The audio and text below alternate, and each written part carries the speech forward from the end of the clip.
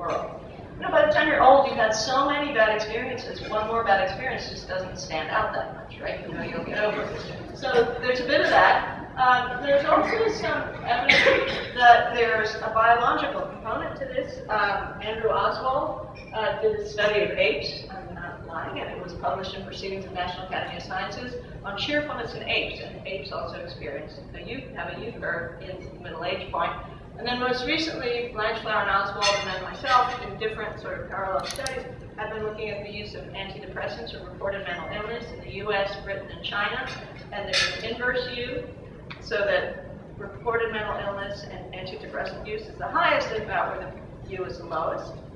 And then finally, we just looked at stress around the world, reported stress yesterday. And we find across countries there's this inverse U again. It turns out, looking across countries, there are a couple of dimensions. So happier people, if you look at the quantile of the well-being distribution, so where people are in the well-being distribution, happier people turn earlier, right? They're more likely to have their youth in sort of early 40s, and the least happy people turn later, sort of late 50s or even 60s. Happier countries have an earlier turn in general than some of the least happy countries. So Russia, which also happens to have low life expectancy, turns very late, sort of mid-60s, and life expectancy for males is 50, so that's not a great story. So what we're finding is that happier people and people in happier countries actually have more happy life years. There's sort of no justice to that story, but it is what it is in the world. Besides age, within countries we know income matters. It's not the only factor, but it does indeed matter, and everywhere we look, people who have more means are happier than people who are destitute. Health matters usually more than income if you're putting relative weights on the coefficients. Employment, everywhere we've studied, unemployed people are typically less happy than employed people. Marriage is a tricky one because everybody, you get these cross-section findings and everybody says, well, married people are happier. But it really isn't the effects of marriage per se. They don't seem to last that long, and Rick Clark will talk more about that. But it turns out that it's because happier people marry each other, right? So that when you pick up in the cross-section, you picked up these people with naturally happier innate traits or whatever it might be. And the lasting effect of marriage is what, a year or two, Andrew? 18 months. There you go, 18 months. And there's a great article by Claudia Senek and a colleague called You Can't Be Happier Than Your Wife. And they use panel data and find that the probability of divorce is highest when there are asymmetries in the happiness levels of the partners. So it's better to have two happy people married to each other, or two unhappy people married to each other, but you don't want a happy person married to an unhappy person. It doesn't work. I can tell you from my own experience, and I was a happy person. Friendships are a little bit the same way, so we always find that there's some positive coefficient on friendships or socializing, but it turns out happier people are more likely to make friends and to socialize. Religion's a little bit the same way. Gender, Soumya Chattopadhyay, who's also here, and I don't know where he is, but he's did a study of gender and well-being around the world, and we found that on average, women were happier than men.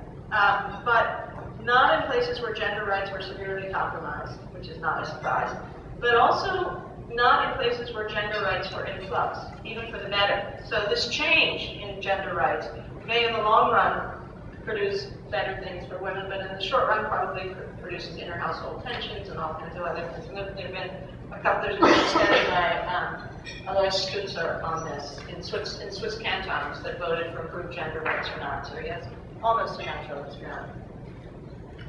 So, given that we know all these things, we can then look for, these patterns are fairly consistent. You can look at all these things that vary, and then presumably apply the answers to policy. But this comes from what I think is now very broad agreement among scholars on these two related but distinct dimensions of well-being, evaluative and hedonic. So, Jeremy Bentham's concept of well-being was maximize the contentment and pleasure of the greatest number of individuals as they experience their lives on a day-to-day basis. In other words, hedonic or experienced well-being. And then Aristotle's concept of happiness, eudaimonia, and I've seen it spelled with an E and an AI, and I don't know what the right spelling is, but both seem to pop up. If anybody has strong views, let me know. But it's a Greek word that combines two concepts, eu meaning well-being or abundance, and daemon meaning the control of an individual's destiny. And so that, I think, broadly wraps up evaluative well-being. And I think evaluative well-being, when we think about satisfaction with your life as a whole, implicitly includes people's opportunity to lead a purposeful and meaningful life if they so choose, right? People's opportunity to choose the kind of life they want to lead, and that it has, I mean, there's sort of a normative assumption, at least Aristotle makes, that it should be purposeful or meaningful. At the least, I think people should have a choice to have it be purposeful or meaningful. And more recently, some people, Paul Dolan in England, Milena and I have done a little bit of this, have been trying to measure eudaimonic well-being more explicitly. There's a question about meaning or purpose in life in the British National Statistics Survey. So we're starting to know more about how eudaimonic measures track. They track very closely with life satisfaction measures, but with some modest differences. So hedonic well-being metrics are better for assessing quality of life and life at the moment, right? They're particularly good, for example, for end-of-life care decisions, when you aren't trying to make somebody's life more fulfilling or better. You're just trying to make their daily experience okay, right? And hedonic metrics are great for figuring out the effects of different caregiving arrangements or other things, when you're no longer talking about making decisions about extending people's lives. Evaluative well-being is better for assessing people's capacities to make choices and to seek fulfilling lives. And there are big differences here, I think, is where, when you look at, for example, think about the Easterlin paradox scatter plot. If you do that with hedonic metrics, you get almost no pattern at all across countries. So there really isn't a cross-country pattern in smiling. A little bit more of one in stress and anger, just because countries that are violent and horrible to live in tend to have more stress and anger.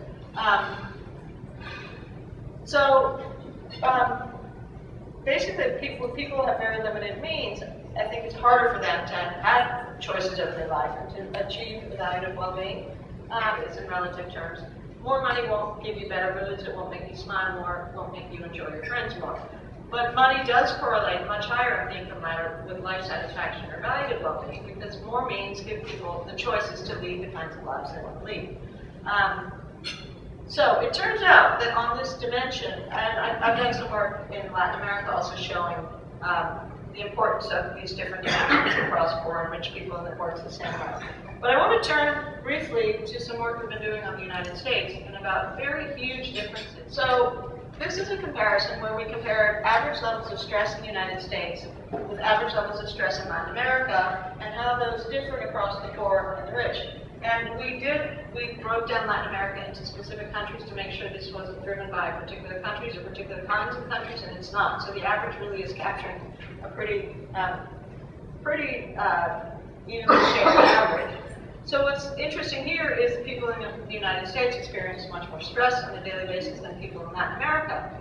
But what I'm focusing on is the difference between the rich and the poor. And it turns out the difference between the rich and the poor in the United States is much greater than in Latin America. So the poor in the United States are experiencing a lot more stress than the rich in the United States, a lot more stress than the poor in Latin America.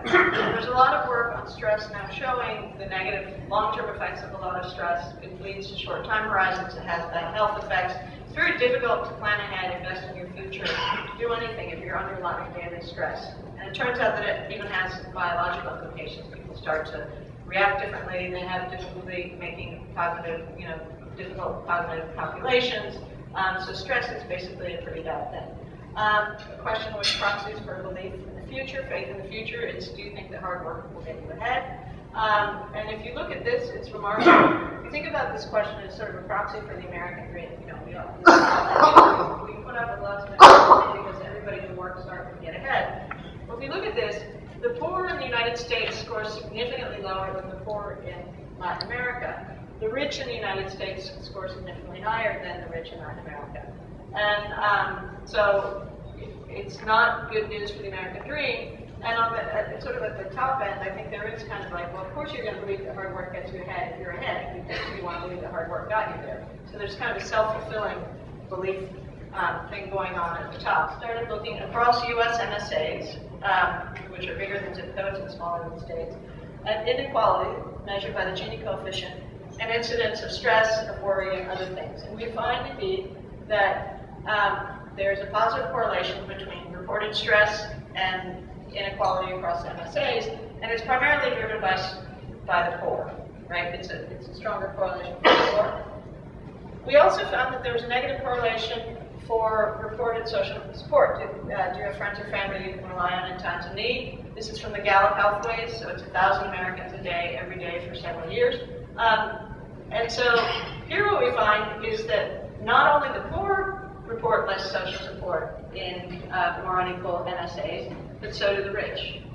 So there's something about highly unequal places that seems to be bad for social cohesion. Nick Christakis just did a wonderful experimental study with experimental social networks and found physical inequality. So if people knew how much people in their network had, they were much less likely to cooperate, and much less likely to be willing to contribute to public goods for the group. So there's something about inequality, at least at extreme levels, that seems to be bad for social support, social cohesion. Last thing on this, we also looked at respect yesterday, and so the rich were more likely, in more unequal MSAs, the rich were more likely to report they'd been treated with respect yesterday, but the poor were not. So more to come on this. I'm doing a ton of work on this, but I think it's an example of the kind of things that well-being metrics pick up that just standard income metrics might not, which is indeed, of course, relevant to policy. So now some puzzle countries with higher levels of GDP per capita.